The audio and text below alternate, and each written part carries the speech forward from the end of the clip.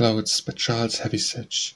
Hushed the calm beyond mine utterance, seen my western sky the evening spread, suspended in its pale serene expanse, like scattered flames for glowing cloudlets red. Clear those clouds, and that pure sky's profound, transparent as a lake of hyaline.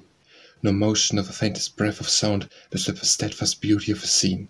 How overwalled the winnowed welkin white, the bronzed east and the whitened west, moored seeming the sweet, tranquil, roseate bright, those clouds of fabled islands of the blest. The lands where pure spirits breath enjoy, and love and worship all the hours employ.